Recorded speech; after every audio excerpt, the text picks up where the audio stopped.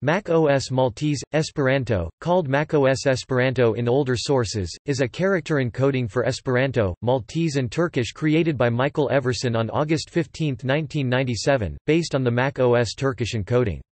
It is used in his fonts, but not on official Mac OS fonts. ISO IEC 8859-3 supports the same languages with a different layout. Topic: Layout. Each character is shown with its equivalent Unicode code point and its decimal code point.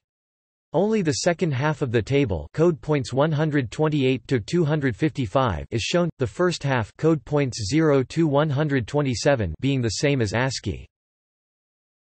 Letter number punctuation symbol other undefined.